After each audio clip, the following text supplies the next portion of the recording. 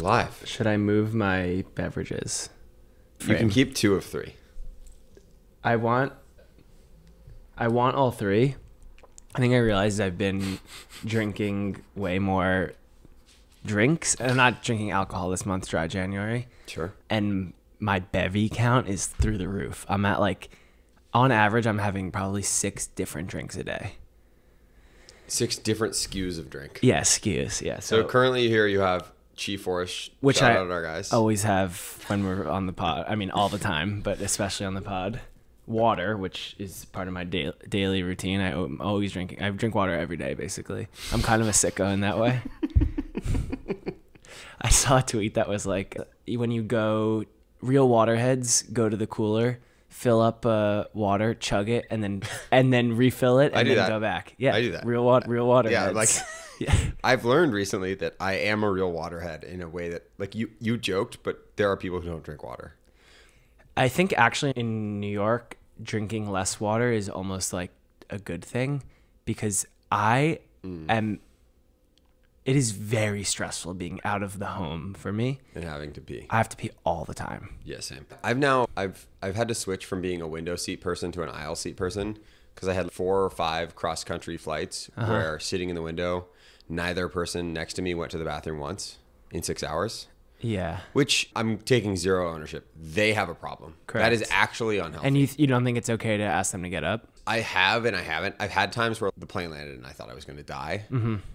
But usually I'm like, I'll wait. At some point they have to get up. It's 6 hours. And then the flight attendants are like, raise your seat backs. Yeah. I'm not nearly as polite as you. I would ask I rarely sit in the window. Like, things have gone wrong if I'm in the window seat or it's a red eye. But I don't mind asking them. I was for a very long time climbing over people who were sleeping, and maybe 2 or 3 years ago I did that, and there was a flight attendant in the aisle, and she looked at me, and I looked and like a little confused, and I was like, am I too old to do that? And she's like, I think so. She's like, it was a good move, but yeah, so I stopped doing that. And now you always wake them up. I mean, if you're sleeping through the night, through the flight, maybe I'd wake you up, but I think I would just be I'd be very okay if they're watching a movie or something, just ask them to get up. But sleep, someone who can Sometimes they make you get. I've had quite often. They are just like, feel free to come by. Oh, like scoot your ass across my chest, or your nuts across my chin. Like, those are really the only 2 options. Sometimes it helps depending on the person's. Anyway, I recently flew with a friend, and I got us both like water bottles this big. I got myself 2. Where do you put it? On the ground. I don't know. Everywhere. In my bag. I stash one in my bag if I can, and I hold the other one. Okay. My nightmare is running out of water on a flight. Anyway, I got her this bottle. I drank 2 of them. She drank maybe 1/4 of the bottle on the 6-hour flight, and I'm like, this is unhealthy. I always travel with a water bottle. Paying $6 for water at the airport is a bummer. I don't want to carry the metal. No, but it's... Oh, well, my backpack has a slot for it. The only time I wear a backpack is traveling. Yeah, I'm still a messenger guy, even on the plane. And although lately I've been trying to travel with just the carry-on, and there's no water bottle slot, so then I will go carry-on tote, and that's okay. That combo works, but I bring the water bottle. Ideally, you're in a terminal that has like a Delta Lounge or an Amex Lounge, and you can go fill with nice water, maybe even spa water. But lately, I don't know, a couple different terminals, the ones that don't have the lounges also don't have the like high K, whatever that like water bottle. You've saved us many plastic water bottles. Yeah. What is that brand? Shout out those guys. Yeah. Big fan. So the terminals that don't have a lounge also don't have that. So you end up either having to buy a water bottle or doing like the pathetic water fountain into the... And no that's way. disgusting. That's disgusting. But I feel like most places have the You've Saved filter. Unclear whether that's filtered. It has the red, yellow, green. It has like... Yeah. What is that supposed to mean? It's been it's filtered a certain amount of water and through it, and now it's time to change it. But my gym has that, and sometimes it's out of order. But that's a decent segue because I just came from the gym, and I was explaining to maybe the number 1 mentioned friend on the pod, Brent, that... Wow, he's gaining mentions. He's at 3? Yeah. Oh, he's got 1 anonymous mention. Yep. You do the math, detectives. And he came to the gym and he's like, damn, I should be coming here more often. Like I should have joined this gym. It's, like an Equinox tier gym. And I realized lately I've been like pitching people on the nice gym thing because now that it's cold, I'm spending more time there and sauna and steam room more often. And I realized the thing that I love about it is that it's like the only real luxury I have.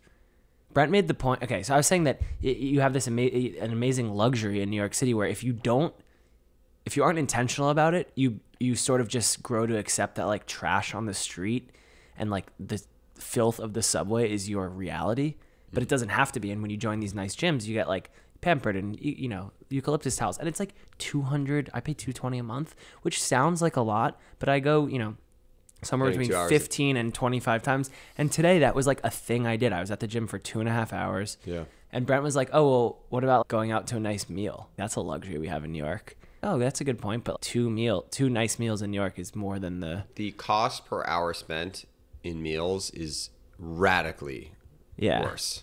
Yeah. Like, not even close. And also some of the less expensive meals are still they're a rival. Like I remember there's this, maybe it's Chef's Table, Nancy Silverton quote about her meal at her restaurant costs like $300, and she's like, yeah, every single night I'm going up against In-N-Out because for $5, or it's probably 10 now, for Los Tacos #1. Yes. For every single night, you have to bring your best because someone could be very satisfied and go to In-N-Out instead, or Los Tacos #1 or 2. I usually am #2. You have Los Tacos a lot? Yeah. Really? I would say if I'm in the area and I'm remotely hungry, I'm probably getting it. Wow. I get it twice a week. They're good? Really good. It's the In-N-Out of New York. One of my like New York takes is that we actually have the worst tacos of any major city in America. I haven't had a lot of tacos here, probably by choice. I didn't expect there to be good tacos here. But I think Tacombe's decent. No, I don't. I mean, fine. It's decent. It's decent. Los Tacos #1 is great. It is the In-N-Out of New York. Shrimp or what? No, they don't have shrimp. They have... What's the one in Chelsea Market? That's Los Tacos, and I got shrimp there. Is it? The one in Chelsea? I think so. I only go to the one on Lafayette. I went to the one in Chelsea Market in like 2019, and I sat down. I was with my friend David, and these people got up, and this woman came over and said, "Oh, would you mind if we sit here?" It was really crowded, and it's like a table for 4. She said, "Can we sit here?" And I was like, "Yeah, sure." But actually, I have one request. I'm trying to date someone your age. Do you have any friends you could introduce me to? She was like a beautiful woman in her 50s. I was 25 or 26 at the time, and I was like, "Oh, it'd be fun to date someone in their 50s." Like a rich woman to like really take care of me and, show me stuff, buy me stuff. And she looks at me and she goes, "I wish my son was as smart as you." And she sat down and we had an amazing meal together. She's a dentist. I went to visit her. She's put her hands inside my mouth. I met her husband, her friend who I was with, her friend who she was with that night. So this guy came and met them. So it's her and her husband. And this just keeps going. And then their friend, and then we had a really nice time together. And the friend said, "Oh, I want you to meet my wife. Like, I think you guys would really get on well." To you? Yeah, and I'm like, "Great. Like, why?" And they all want you to meet 50-year-old women, multiple. This guy was probably in his like mid to late 30s, and he was friends with the older middle-aged woman and her husband. They were there, so I became, and then. So he goes, "Oh, you should meet my wife. Let's exchange contact information." And his wife was the CEO of Philip Lim, which is like a luxury fashion designer. Okay. And then I went to the store, and she complimented my pants, and she's like, "Oh my God, your pants are amazing. Where are they from?" And I said, "Lululemon." And she said, "Andrew, you're 25 years old. You cannot be wearing Lululemon pants." I'm like, "You just complimented them."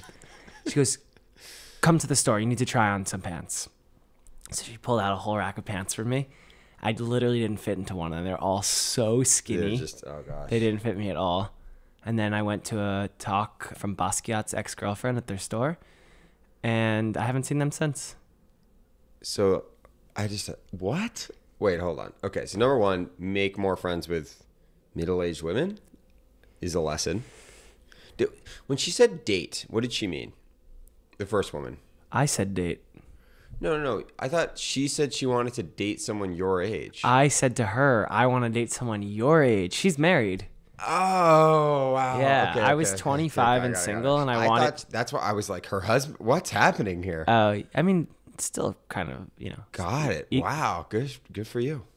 Yep. And it unlocked anything, I guess, some Dentistry? pants that didn't fit. Was the dentistry, it wasn't free.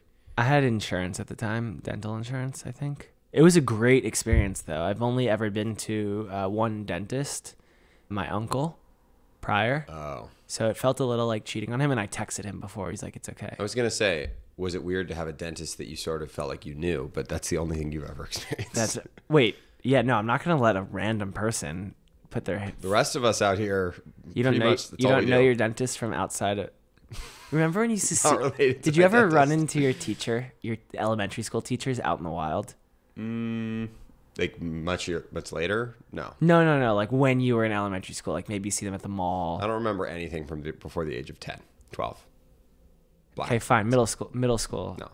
Really? Okay, because I remember that being like oh my God, she's out of the school. She's a real person. They let her out. Yeah, but not relatable. So you would recommend, I guess you never really got to actually go on a date with a 50-year-old. No. Oh, what was the question? I never did. I don't know what the question was. You brought up the cold weather.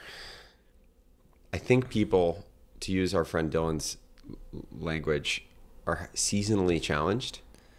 And he said seasonally affected, which you didn't understand. You didn't know that. SAD is a thing. Seasonal affective disorder. So there's some seasonal affection here. Yeah, seasonal affectation. There's seasonal affection. I'm admiring. You've spent what? I'm admiring the seasons. Okay, that's what I'm doing. So as someone, I think, for those out there who are bummed out about the weather, you've spent both of the last 2 winters outside of New York and somewhere warm. 21, 2, 3. I've spent the last 4 winters out of New York. I've never lived in a cold place in my life. This is my very first time in any context. So I thought we would be well equipped to talk to people about how to deal with their seasonal affectation. Well, we know that there's one route that you've taken, which is retail therapy. I have bought 2. I bought a puffer and I bought a very large coat. Your MSRP on how to counter the winter is $2,000? No, Mike. Yes? No, it's probably less than $1,000 combined for the 2. No, that's what you spent. Oh, I got some deals. Yeah, you got deals. That's true. I had probably $1,500 MSRP, but I got a big 40% off on the puffer.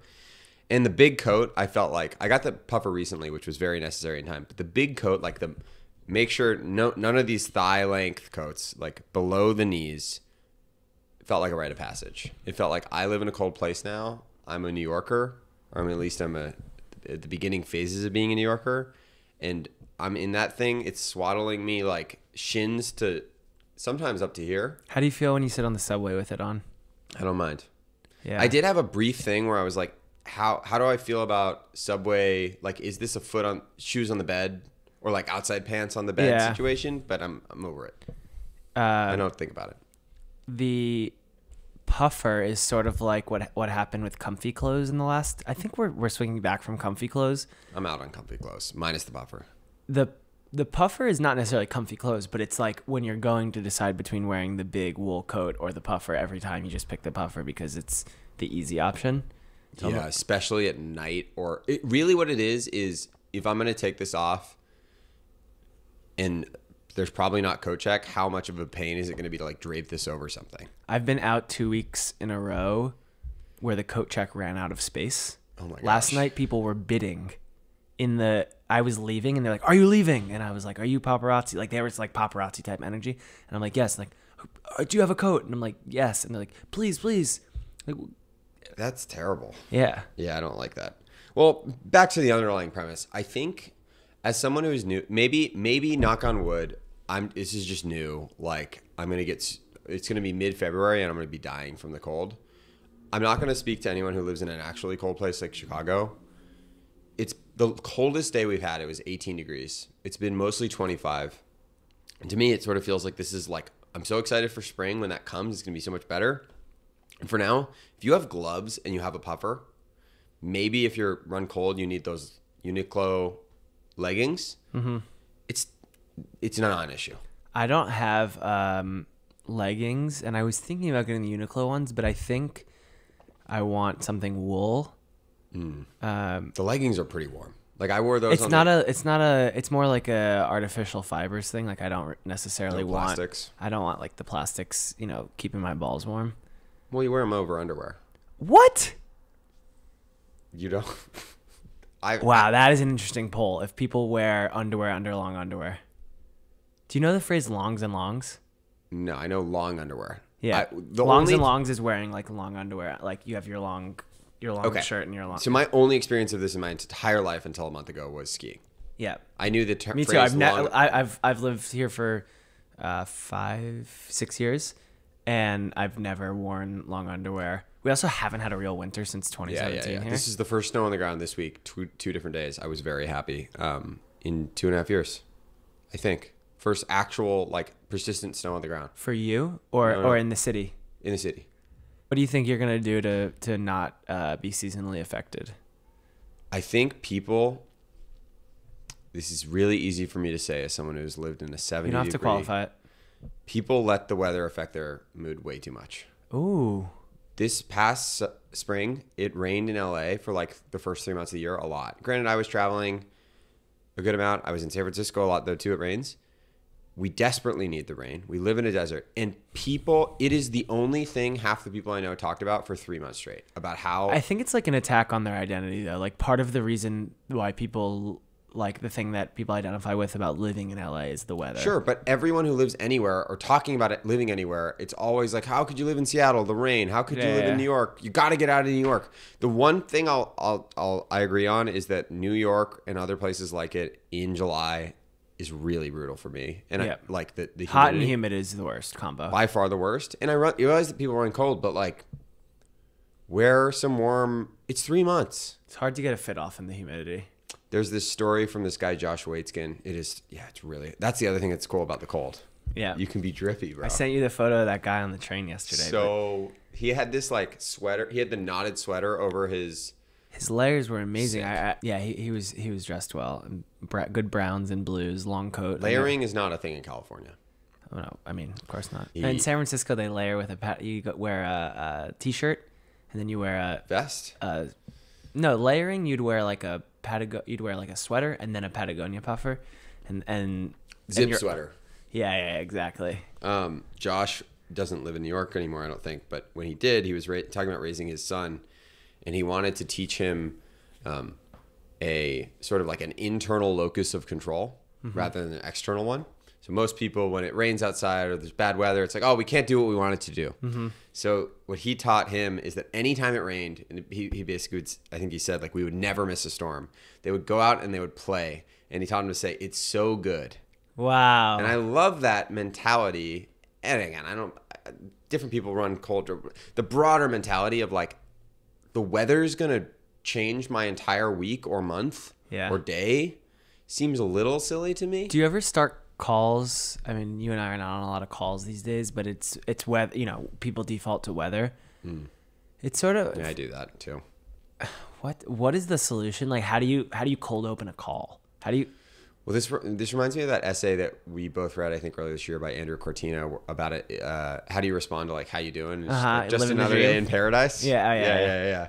And the problem is there are cliches like that I think people are like if you said that. Living the dream, like I'm gonna walk away.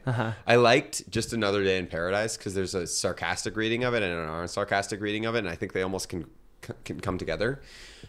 The weather thing is we've talked about this idea of a cached response. Maybe have I told you about this? Yeah. Like I think my about book this a club lot. gave me a lot. They liked when I used that. Really? Because we were talking about morning pages, and I was saying how you have to work past the cache. Yeah. Oh, cache, that's genius. I didn't credit you. Computer term based that I don't need the credit. I'll get the credit right here. Yeah. The computer term for a cache, the idea that there's sort of this save state of memory that's really fresh and doesn't need to be, you don't have to like dig for it.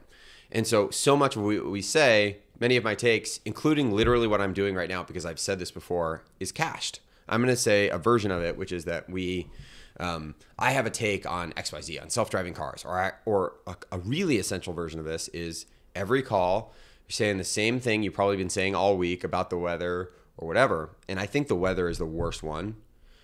It is. I wonder if it's a question. I wonder if it's if you just started saying something earnest, even if it was cached for the week, like this week, I'm going to lead my calls with, I've been feeling really grateful about my friends lately.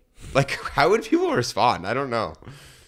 Some people, I learned this from a friend, was saying that in Farsi, there is a word for empty gesture, but it doesn't have connotations. Yes. And it just is a thing that you do, and that doesn't necessarily, that doesn't mean that it, because you do the thing that other people do. Repetition doesn't spoil the prayer. Sure. Yeah. You can get kind of like on your high horse about talking about the weather. Most people would probably appreciate if you opened up with like some gratitude to. Yeah, there's a couple of goals here. One, I just don't want to spend the next 2 minutes of every beginning of every social interaction. Both of us hate it. Two, it would be really cool to be able to have a positive impact on people, and just like, maybe it's better at the end of a call, but it would be awesome to have people leave an interaction with me feeling more grateful. Yeah. Again, it's a little high horse territory, but much more interesting than talking about how we got to get out of New York for February before. I'm leaving New York for February. You are leaving. How do you feel? I don't feel ready to leave. I've been enjoying. I've skipped the last 4 winters, and now I don't know if this one will. I guess that leaving for February and March. That feels like skipping the winter. Okay. We talked about this. December's great. Yeah. Season, and then January, like everybody just got back. We got a little snow. It feels too long to leave, but I'm excited about it. I was gonna do a little bit of traveling. I think I'm going to go home and stay. A friend of mine has an extra bedroom in South Florida. My grandmother and her boyfriend share a car. Shout out Artie. Shout out Nanny Ike. They share a car, but Artie has a Honda Accord with the Korea veteran hat in the rear view. You know this move? No. So, you know the war veteran hats? Yep. He's got one, and that's like a pretty common place. You put it in the back of the back seat. It's the same idea as a bumper sticker. Sort of, yeah. Okay. But you can wear it. I don't wear it. A bumper sticker. I don't wear it. I also may or may not use his handicap. I think if it's in pass. the car and you're related to them, you're totally clear. My dad actually told an amazing story. I was in North Carolina for New Year's, and it was me, my parents, and another couple, and I was asking them about the first concerts they had been to, because I put on a song, and the guy who was driving was like, "Oh wow, I used to listen to this song in my convertible in high school." My nerdy friend and I thought we were the coolest people in the world. We just so cool. Blast this. And, so cool. "Oh, what was your first concert?" And we got to talking, and then I wanted my dad to tell this story about how the night he got his license, he got a speeding ticket. The night he got his license, he went to a concert. He drove himself to a concert, wow. And on the way there, got a speeding ticket. And on the way back, got another speeding ticket. No way. Yes. And when I was... They didn't have learner's permits back then. Yeah, sure they did. He just was really eager? Maybe they didn't. How do you get 2 speeding tickets in your first You go fast. You go really fast. And why else get a license? Yeah, and but he thought I was prompting him to tell a different story that I didn't know, which was he had gotten pulled over a different time. And the cop said something to him, and he said, "Oh, sorry, I didn't hear you." And the cop thought he said, "Sorry, I'm deaf, I can't hear." So the cop started talking really slowly and so my dad's like, "Fuck it," and pretended to be deaf back to the cop and didn't get a ticket. He was like, "Oh shit, this guy thinks I'm deaf." And then just... You could probably go to jail. You're going to jail if you screw that up. No. Really? Yeah. I don't know what the crime would be, but he would be so pissed. I donated high risk, high reward. I donated to a friend. A friend is very involved with an organization. I won't name the organization, but it's like Susan G. Komen is like the breast cancer one. That one's actually a scam. It's a nonprofit. It's a nonprofit for research and to help people with a specific condition. Okay. And I donated one year for his birthday, and they gave me like a membership, like a thanks for being a donor, and included in the package was like an excuse card for people that have this condition have to go to the bathroom more often than most.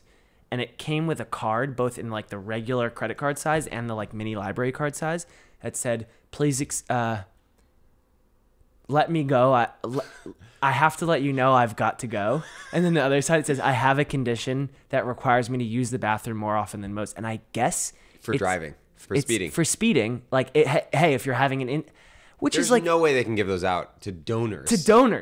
It's like when you I gotta figure this. I have it in my. I'll send you a picture of it later. Yeah, we're not gonna post them because it's like we don't want this going on TikTok. We don't want everyone else to know. But okay, so you're going back to Florida for February. Oh, and I'm gonna stay at David's. He's got an extra bedroom. He's catching up on Brent quick. 2 mentions this podcast. Different David. I've got multiple Davids, and this actually is the David I know. Second David's no, David I know lives in New York. He's a different David. And my dad's David, too. Really makes you think. Goliath so each David has 1 mention? So far, yes. 3, okay. So David has the apartment. I'm going to stay at his place, and I'm going to work a lot, I think. That's the goal. And you're just going to be in Florida all Feb? I have a wedding, MLK weekend, and then we're going skiing in Utah, you and me, and a couple others. That's going to be really exciting. A new mountain. I haven't skied a new mountain since 2017. Do you watch any podcasts? Watch any. I listen to a lot. I don't really watch. When you record for video, I noticed myself doing this even already today, and I'm sure we had it in the last one where I was starting to put in those images, but I was reacting without sound to one of your stories, and I realized after like, listening, that's not going to be as good. Mm-hmm. So I think when you have the camera on, you are consciously or unconsciously making the viewing experience better with a camera. Yeah. I watch a lot of YouTube, but I'm just not going to watch an hour long. Yeah. In the best talk show YouTube stuff is more like Chicken Shop Date or your guy, Adam Friedland. And it's more of like a 15, 20 minute sit down, heavily cut. I'm curious how people respond to ours though, because we're going to try to do some clips. And then also this last episode, if it wasn't obvious to people, I edited heavily. Spent a lot of time editing. Someone complimented that to you, right? They said they liked the clips. They said they felt like it was snappier. Yeah. But it was still, it was obviously it was 6 hours of content. And that was the worst. Right. It was the worst hour. It was the worst 20%. Yeah. No, it wasn't that much. But yeah, I don't know. I'm curious to explore. We've also talked about maybe just doing audio. So far, with our very small sample size, more people are watching on YouTube than Spotify. Actually, that's not true. Sorry. Thousands are listening on Spotify. On How Long Gone, they interviewed Stavros. I don't know how to say his last name. He was 1/3 of a podcast called Come Town. Yeah. He left Come Town to do his own thing. That became the Adam Friedland Show. And they do audio only on How Long Gone. Video, Stavros on his podcast does video. And Jason was saying on How Long Gone, like, he basically doesn't want to have conversations anymore, like, if it's not being recorded or you don't pay him, because it's ruined. Like, he's like, I'm having high quality conversations when we record them. And Stavros said that happened on their thing, but now, like, with the one dynamic they like about the video is like it is a different thing than having a conversation, and that made it separate from just doing like an audio recorded thing. Yeah, I'm not sure that that many people are sitting down to watch an hour of a conversation, which is why a podcast is so great. And even, by the way, even the visual podcasts, I have the YouTube feature where you can close your phone. Premium, and I'm listening to it. What's your subscription stack? Oh gosh. Do you have an app that you could pull it up? Copilot? Yeah. It's not pretty. I'm spending far too much money. I mean, I'm spending money now on Descript and Adobe Premiere. I went to go cancel Adobe Premiere because I used Descript this most recent time and I liked it. And then I found out that somehow I had tried to cancel previously and they gave me a deal, but that deal was at the annual rate. And they said if I cancel, they're going to charge me $100. It's stupid. Anyway, so I'm paying. You got to get that Figma billion somehow. I'm paying $40. I'm paying $40 a month or more, $50 for podcast editing software. Amazing. Gotta solve that problem. Let's see. What are our other recurrings? Google Suite. For what? It's like Google Drive, Google Photos, okay. $6. Stratechery. Yep. Oh man, I'm gonna get canceled for how much crap I'm spending money on. You Obsidian. said crap twice on the last podcast. I think we're cutting worse. That's your one is your max on this one. Okay, sorry. No, don't apologize. What else? It is crap. Oh. Obsidian. What's that? 3. Obsidian is a note-taking app. I pay them for sync, and I pay them because I started hosting my website there. I like them a lot. I'm happy to support. Okay. I assume you feel similarly about Stratechery. Yeah, Stratechery I don't read as consistently as it would be worth it, but every time I read or listen, and I've actually really enjoyed his podcast. So I listened to the Dithering one with John Gruber, and I listened to 60% of his daily updates. I don't listen to some of his other stuff, but it makes me smarter. YouTube Premium. That one's worth it. It's the best one. What do you pay for that? $10. I pay $17. Then do the family. And have I told you about? Yeah. Have I told other people? Everyone on the podcast, we should set up basically what you do is you can get up to 5 heads on YouTube Premium. You split it. I don't split it. I gift it. Oh, you gift it. I've gifted it to 4 friends. What we should do is create a Google Doc or an Excel sheet where everyone listening on the podcast can jump into family plans, and we take a rake. And this is how we pay for my podcast editing software. I pay for Clay, which is a contact app. That is or is not the one that Yash works at. Different company. It's like a CRM, but it's the only way I can make sense of. Remember when everyone was tweeting every third day, like we need a personal CRM? Yep. Clay is built. I don't love it, but it's good. I would recommend it. I have some criticism. What does it give you, like context about the main people? thing I use is search. It allows you to just pull in all of the different apps, LinkedIn, everything, email sync, everything. And it's like Clearbit, but for personal? Sort of. Yeah, I mean, they're trying to move into to business and That sales. makes sense because you pay them how much? I pay them too much. I think it's $20 a month. Yeah. That you're not using that No, I use it every day, but I'm not. every day. No, sorry. Does it have a feed? Yeah. That's No, like I didn't pay for years because I was like an early adopter. So that's pretty expensive. But it's like that's a lot. it's better than Superhuman. Like I get more value out of it than I would get from like one of those email apps. They barely have that. The they problem have a is photo. Superhuman has a photo of me from like 2017. I'm too used to Clay to quit it, I think. Okay. Also, I used to meet so many people. It was really useful for that. Right. You going into a meeting, you could find you need Yeah. you get an assistant, a virtual assistant to do some research for you for that price. Probably a lot of these things. Probably. I mean, I'm not even done. A couple of dating apps, insurance, another Google Cloud Storage. I'm paying. Oh no, one is Google Suite. Yeah, that's what I asked about Suite. Do you I don't know do you what have a that is. domain I that gotta- you host on Google I with must. your email at jacksondahl.com or I don't something? use that though. I have Adobe Sales, iPhone, Krisp Technologies, which is it's $5. It's the AI Zoom thing. It cuts out the background Yeah, noise. it's for all good, your but I don't need Zooms. that for $5 anymore. Yeah. Audible, but that's covered by a credit card. Twitter, You don't need Audible anymore in general because Spotify. I also don't use it, Yeah. but that one's free. Twitter, Gym, Twitter. I'm paying for Twitter now, but it's been 30 hours since I paid for it. Yesterday you shared It's a scam. this pod, and I figured, okay, like if we're gonna do this, maybe for $8 a month, because since try to reach your subscription amounts, we'll get in front of more eyeballs. And I actually found out you can hide the blue check mark, which I'm pretty excited about. I can have it and maybe I should do not that. have people know that I have it. Long story short, I have a couple of newsletters. I subscribe to Blackbird Spy Plane, and I subscribe to my friend Ava. And you pledged $8 to Just a Thought. So I don't know. It's not in there. You but can turn it on. I think if you take out insurance and rent, I'm paying about $100 a month across these things, a little bit more. it's really not that crazy. But that's not including the gym and my iPhone and insurance and rent and Soho House. It's stupid. There's a lot. This stuff adds up. But that's my point, though, is like, does $100 really, like $100 in subscriptions, you're going to cut out like a $5 All of the time I just spent thinking about that, I could spend on trying to actually make money, and it would be more efficient, I think. Clearly canceling them's not that easy. Yeah.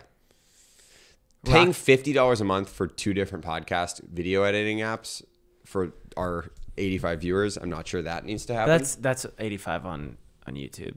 Oh, but that's where the viewership's happening. Although there are a lot of impressions. We have a lot of impressions on. Our ratio of text to the hosts per view is top podcast in the world. I would suspect. This week. That's probably true. We probably got combined 20 texts, 20 individual messages. Yeah. Out of 85 viewers on YouTube at the time of this recording. Granted, it came out yesterday. 5,000 people have seen the tweet, but not the tweet which contains the entire podcast. How many people do you think listen to the entire podcast through? Through? Yeah. 75% or more. I think 75 people. Dude, it has 85 views on YouTube. But who's going to YouTube? It's happening on Twitter. Your audience is on Twitter. A lot of people, multiple people who sent me notes with screenshots from their Spotify. Spotify has like 40 views, listens. Yeah. What do they count as a listen? I don't know. Let's see what Twitter has. We're really not selling ourselves. Oh, these people are early. Oh, actually, true. You know what? Speaking of selling ourselves, I want to do for us to do our first interview and I think it should be Kyle Chayka.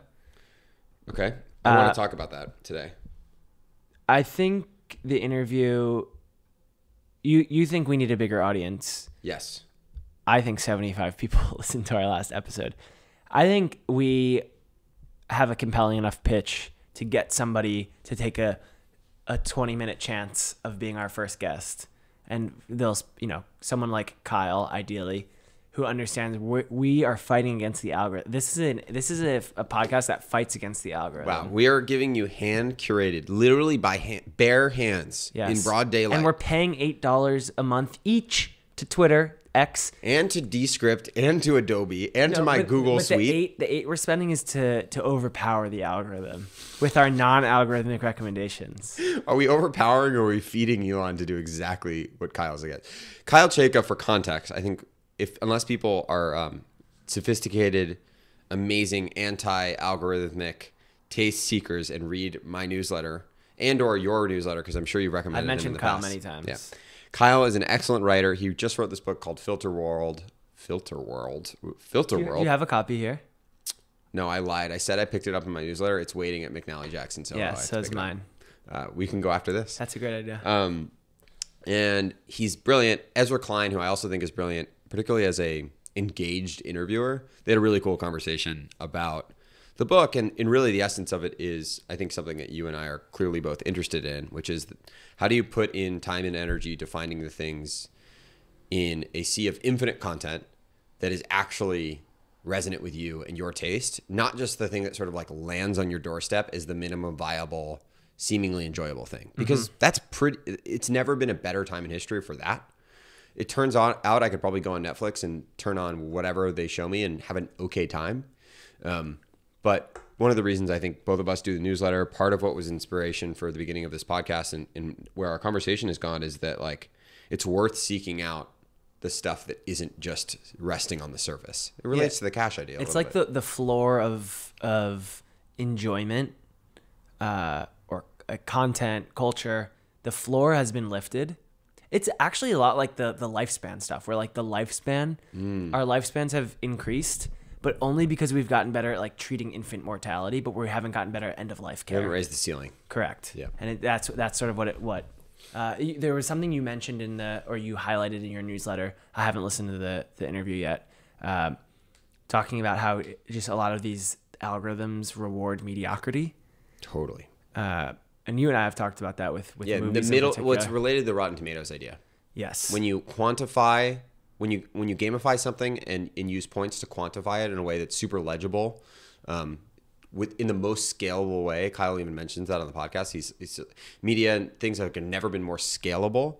You get to middle outcomes, which is the types of movie that do best on Rotten Tomatoes, the types of content that do best on most algorithms. Kyle gives the example on the podcast of like a Marvel movie. A Marvel movie is great for a really wide audience because if you're super hardcore and you love Marvel and you want to go down all the rabbit holes you can, or you can be like, whether you're left or right side of the bell curve, you can be like, cool, explosions. Yeah. Which I don't knock that at all. I actually think it's awesome that type of content exists. I knock it a little bit. But there's a lot. I think Avengers Endgame is like, in some ways, was the peak of this.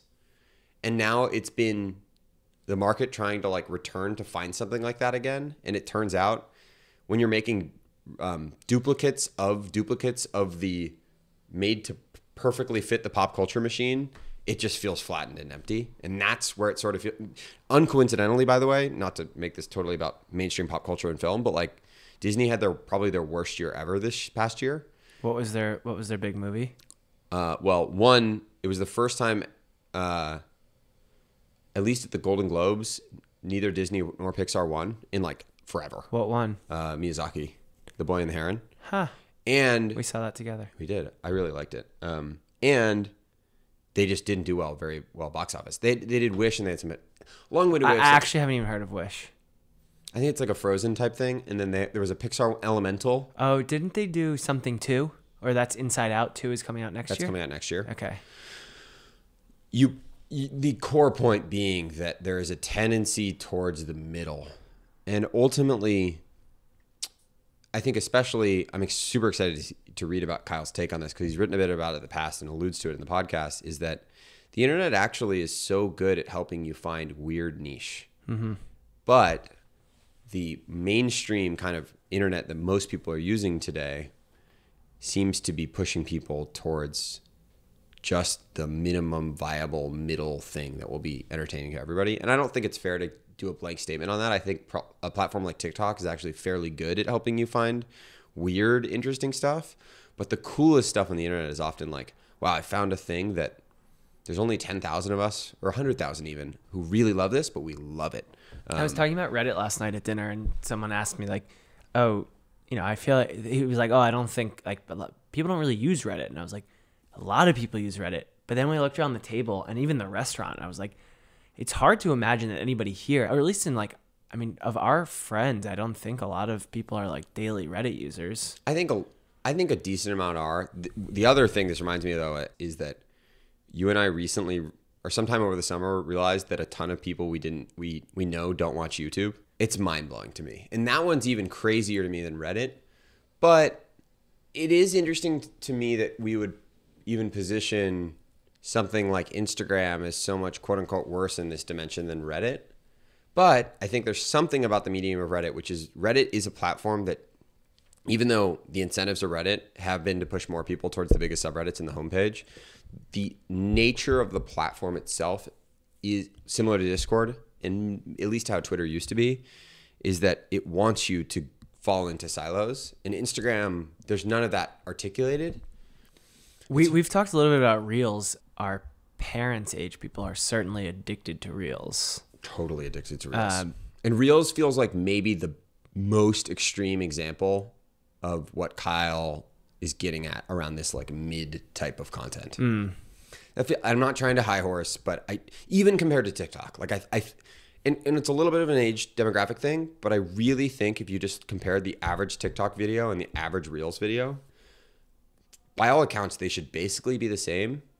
Is Reels algorithmic in the way, like, can you like people hang out in specific areas of TikTok that they either consciously or not so consciously end up in, and then they're hanging out there and they're watching a lot of like plumbing videos or like.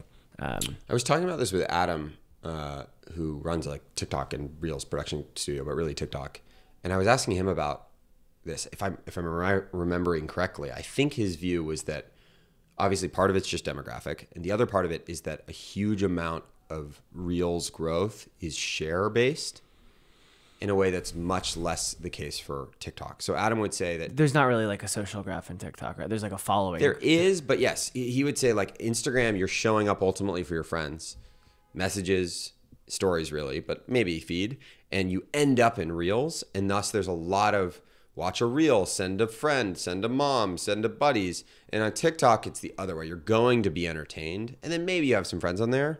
And that would explain perhaps why Reels tends more towards us all kind of looking at the same things. And TikTok, if you're sharing something, you're more likely to be sharing highly memeable, widely viewable. That's my impression, but I've never seen a Reel as far as I know. Really?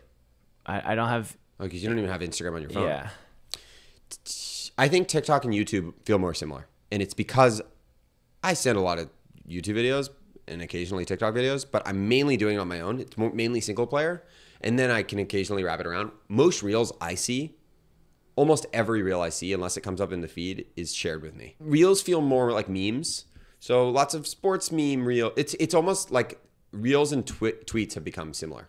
They're often shared. Are reels like what like Barstool and House of Highlights were? Like that's just what I imagine reels. They have turned most Instagram videos into reels, yes. Huh. But there is also a specific. So is reels just Instagram videos that have an algorithmic shareability? But they focused it on being way more vertical video, full screen vertical video. Okay. Yeah. So that's really There's a tab in Instagram now that is TikTok, and it's reels. Okay. But they've also put all the other Instagram videos into reels. And you don't think Kyle would enjoy talking about this with us? I don't even understand what an Instagram reel is. I think he would. For what it's worth, he didn't, at least in that podcast, they didn't talk about reels explicitly, I don't think. But I do think he would agree with our take on reels. And I think the other thing he would say is that Twitter especially has gone from a place that used to reward taste. Twitter might be the most explicit articulation of one of his points, which is that we used to live in this version of the internet. Maybe even Ezra makes this point at the beginning of the podcast, where you would curate curators for yourself. You would build up a list of people who you trusted to share ideas, retweet things, links, etc. And as Twitter has become more algorithmic, a few things have happened. One, you can't rely on the people who have followed you to see your things. I've certainly experienced this. And two, because everything is so much more algorithmic, the Twitter feed looking less like Twitter used to be and more like TikTok or Instagram Reels, everyone is incentivized to just do the most widely appealing take. Like the thread boys. Because it won't even show up to your followers unless it hits. Right. And Ezra made this point. It used to be the best thing about Twitter is that I would follow people specifically because they had alternative or contrarian or unique takes. And those would get less likes, but I would still see them because I followed them. Yeah. And now I'm not getting them at all. It does feel, I have to go to their individual feed. It does feel a little like, I don't know if it's Twitter that's the at fault here, or just that sounds a lot like where the world has gone. So I think two things can be true. I think clearly this is the minimum viable best way to succeed on the internet. A platform that leans into appealing to as many people with cheap dopamine will always crush. Think about the extreme other end of the barbell, like Arena or Cosmos. Mm-hmm. These types of products will never be big. Arena is fundamentally non-algorithmic. I was talking about this with someone recently, which means that the taste on Arena, if you're willing to do the work, is mind-blowing. This is ARE.NA for those not familiar. But even Arena for me is like a little like heart. I was more of a Twitter person. Separately, I think Elon is clearly desperate for Twitter to maximize engagement and look as much like TikTok as possible. And as a result, and by the way, can anyone blame him? He bought it, didn't really end up wanting to buy it, and now he's desperate to try to figure out how to make money. You think there's any legs to the idea of it being the everything app? Like the WeChat? Is that that's the... Absolutely not. I think TikTok has a chance to be an everything app, and really? Twitter's just trying to be TikTok. Yes.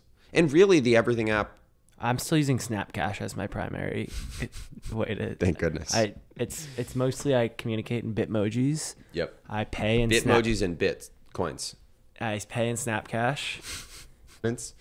Twitter, the death of Twitter thing has bummed me out, but I've tweeted and talked. I didn't do a great job last night of explaining to people why I was upset about the state of Twitter. One person thought that people are upset because Elon's controversial, and he was like, "You guys are pussies. Like that's not a real reason to not like Twitter." And I was like, "Fair. That is not a real reason." And then I was like, "Well, the product has gotten worse," which I think is true, and that's sort of what we've just been talking about. But now the product has gotten a little bit better.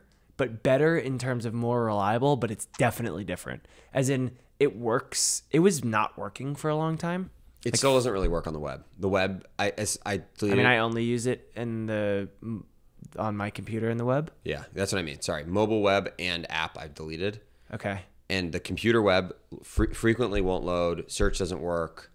It's like actually buggy. Okay. The bigger thing I think that's impossible, and if people are actually really curious, the best thing on this topic that anyone's written is Eugene Wei wrote one on how to blow up a timeline.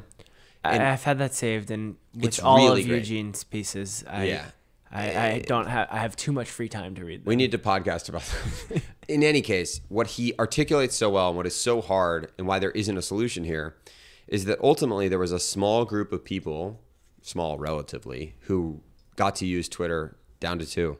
Got to use Andrew for this is the visual thing. Andrew just finished his chi water and put it down on the ground. Now we're having text narration.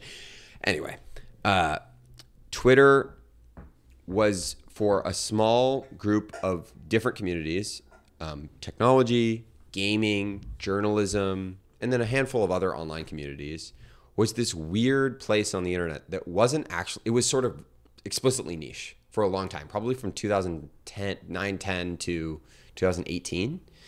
And people like you and I, we met on Twitter. I've met so many of the people who are close to me in my life. I've gotten job opportunities, all this stuff from Twitter, but people for years would ask, like, I don't understand how you, what it is, how you use it. It was a very manual process. In some ways, it's actually a great instance of what Kyle talks about, where you have to do the work to find the people who are like-minded and so on and so forth.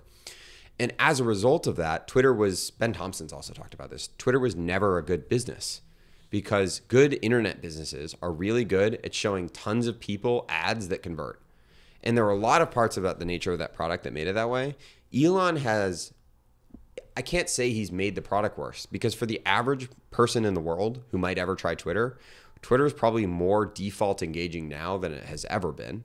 But for its power users, really meaning for the people who use Twitter more like a social network and not like a media feed, it's far worse. And that is the dilemma is I can't even, they might be making more money now. I don't know.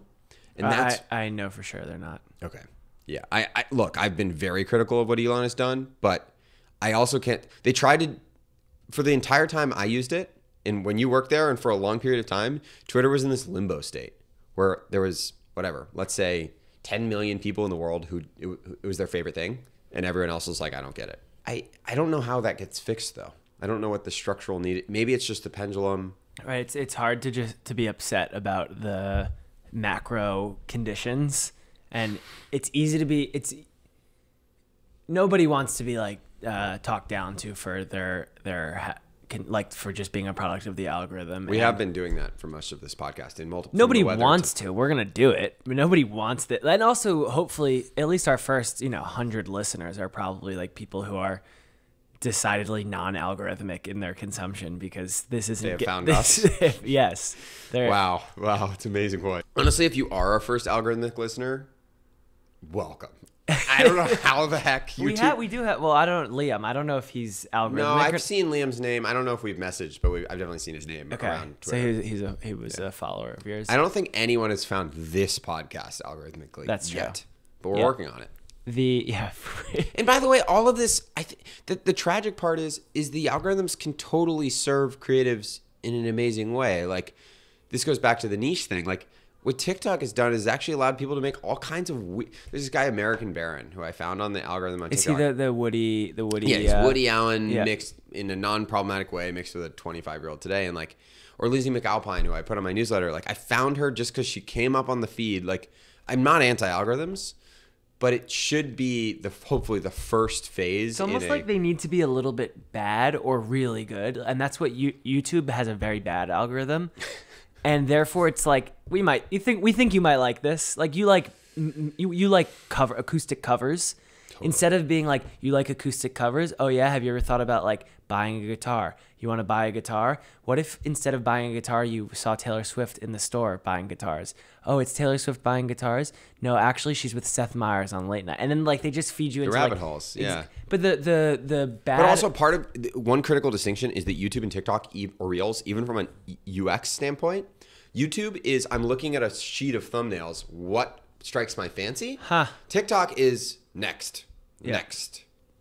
And so I think that both makes YouTube's algorithms worse, but also I think YouTube's algorithm, if it is good at anything, it's good at giving me a basket of choices. What it seems is, as a society, our relationship to technology and these platforms is moving us closer and closer to the extreme. Correct. And most people don't give a shit that that's where we're going. Or they haven't even noticed. Yeah. And that's really the essence of what this discussion is. And ultimately, the challenging part is to move closer to the manual end of the spectrum takes energy, effort, and work that I think pays off in the end, but it's sort of also like reading a book or watching a movie versus scrolling TikTok. It's not as low-hanging fruit. It comes down to instant gratification, right? The reason I spend so much time doom scrolling and less time reading books, even though I'm always happier when I read a book or even watch a film or listen to a full album, is because I'm looking for the cheap thrill. And the algorithms reward the middle of the road, cheap thrill, instant dopamine, next reel. I can share the reel and get it. And I'm staying in the loop. But it's really hard to, alone in your own home, stop doom scrolling, put your phone down, go sit on the couch and read a novel. People haven't discovered how fun it is to tell someone you did that, though. This is what... to tell someone, sorry, I just checked my phone. I've been reading all morning. Or even clearly, tell yourself. Everyone who spends any time with me digitally, via text, or in person has realized that I love to tell you about the things I've been consuming. But this is the essence of the whole taste versus algorithm thing. It is so wonderful and lovely, one, to spend time on a thing that wasn't just served to you and that you found. Yes. There's this there's a pride in it, and it borders on the pretension, but it is totally a thing of pride. There's two pieces to it. There's the external piece, which is it's so wonderful to share something great with somebody, but also they get at this, and that, to keep calling it back to Kyle, there's this Montesquieu quote where he talks about like relating to taste almost be this set of rules that you didn't know existed, where you realize it's almost to be seen. When you read something that like, this isn't for everyone, but it's for me. I read this this Harper's magazine thing about weightlifting this morning. It's like 6,000 words, and it was beautiful. And it's like, it's cool that that is out there. And I found that, and I was so excited to share it. And it sucks that some people don't understand the beauty and the appeal of that. I quoted this book I've only read part of, speaking of talking about things you haven't finished.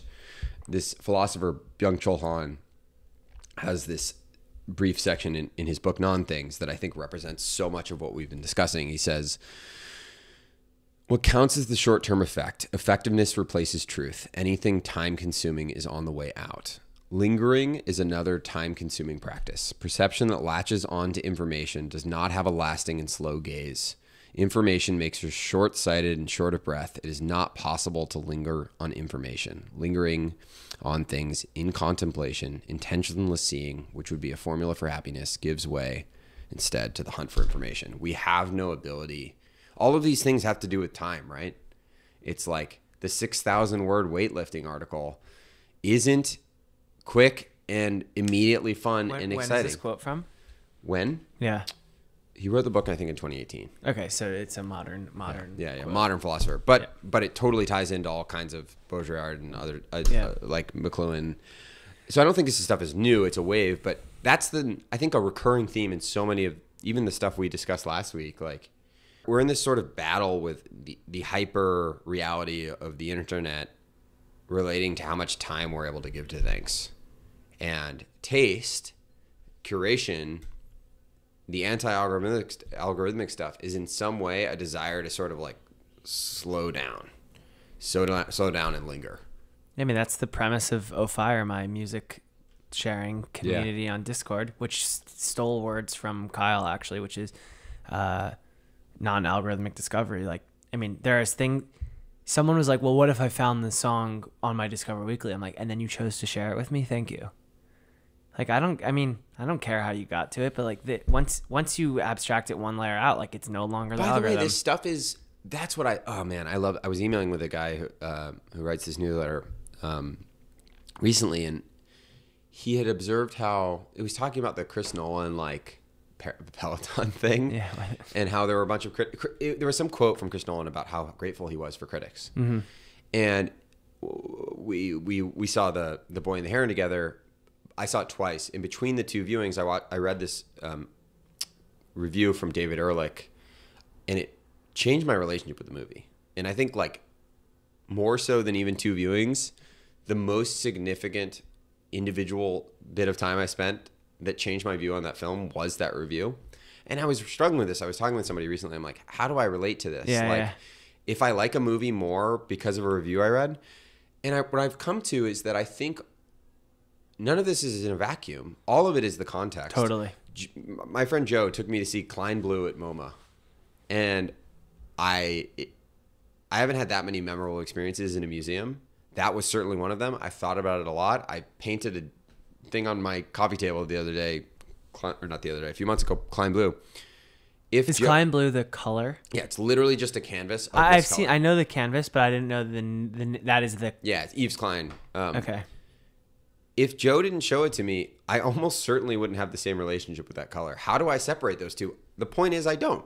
Yeah. And similarly, I mean, that's sort of the premise of modern art, or like especially the pop art. But that's why I'm so not desperate, but I so love to share and be shared with.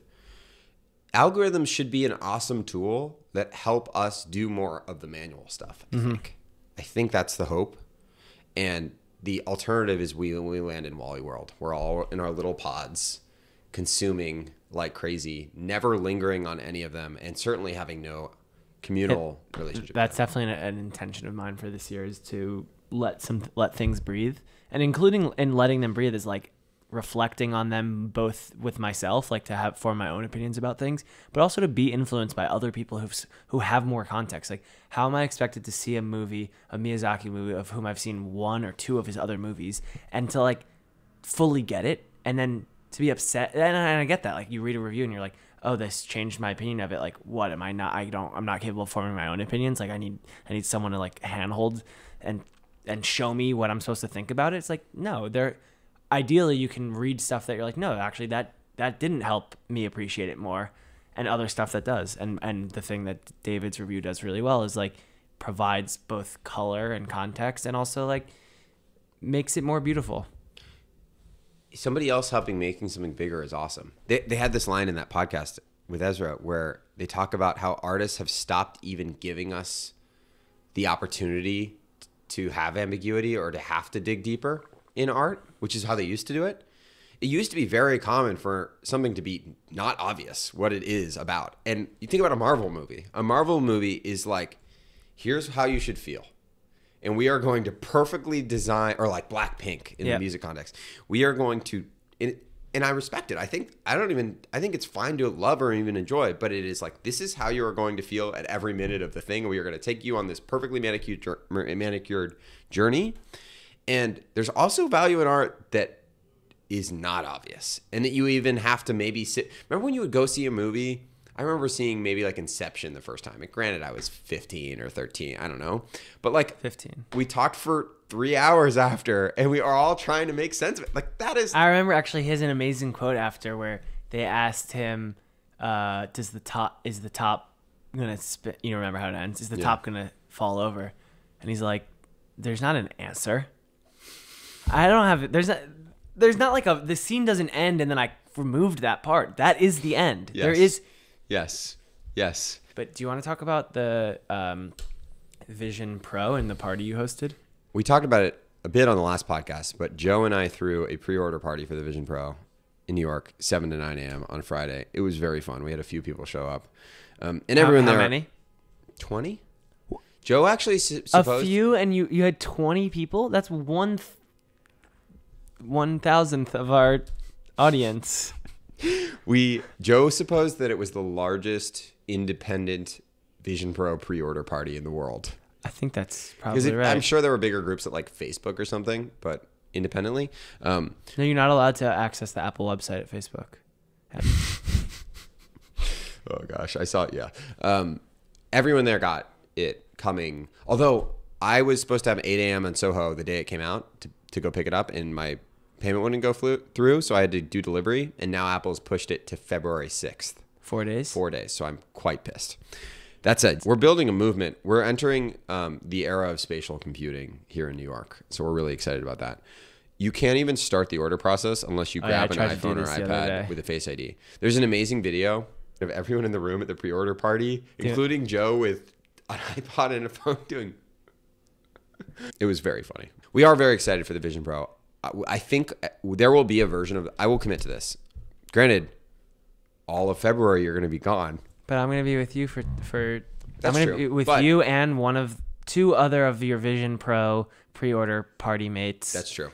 and I assume we'll be skiing with the Vision Pros on. See, They're they're basically regular ski goggles. So you What I- ski down the mountain, you get on the chairlift, and you watch like 5 minutes of TikToks. Chairlift Vision Pro.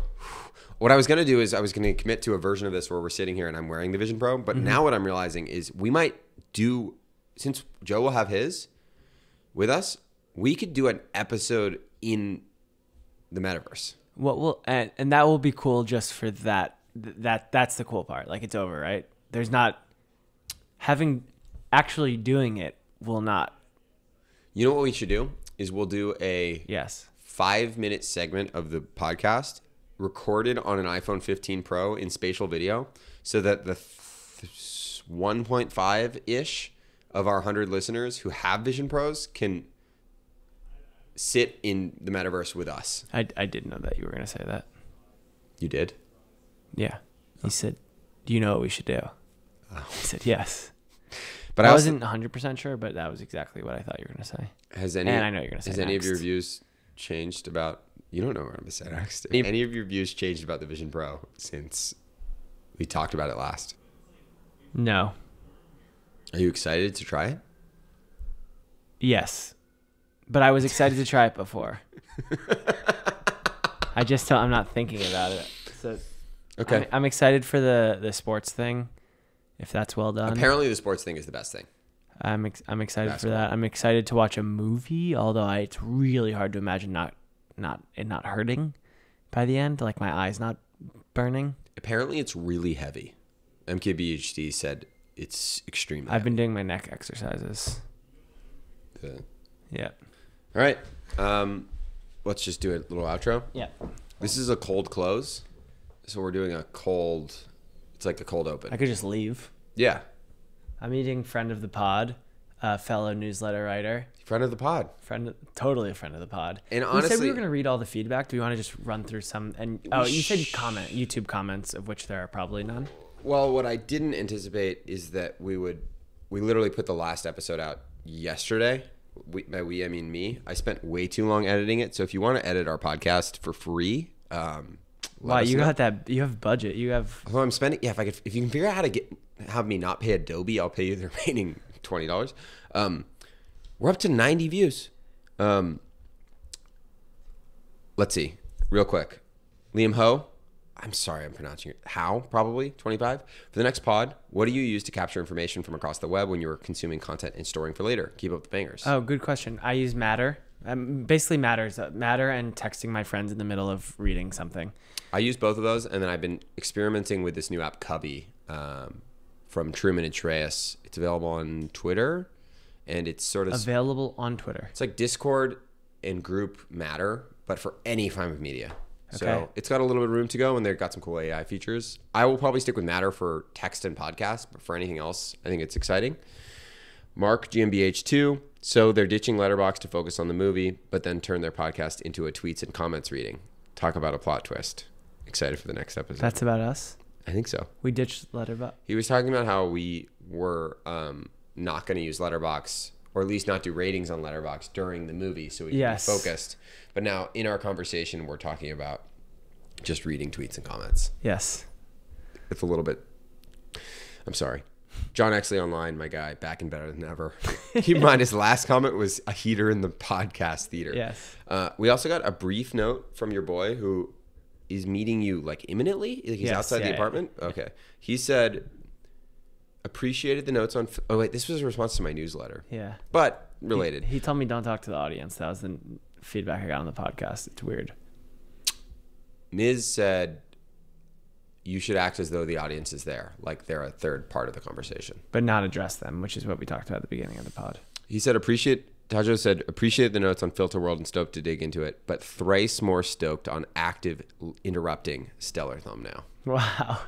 And honestly, I got very little robust feedback. I think people sent that to you, but Did like, you decidedly not ask for it? I put an Instagram story that said, send feedback, give us your feedback, send me the positive notes, send negative things to Andrew. Oh, that's what Ms. did. But like 4 people said they loved the name, which I came up with in all of 5 seconds. Amazing. I like the name too. I don't like the thumbnail. I love the still is amazing. The best part is it looks so like I'm yelling at you and you're so annoyed. I think the actual still was like you were distracted. You just kind of went like. I think I'm trying to remember the Paul Giamatti. Yeah. I was ranting about In Praise of Shadows, which we cut out all of, and you were just totally in your own head thinking about Paul Giamatti, and it happened to go like this while I was like. It was a great find. Amazing thumbnail.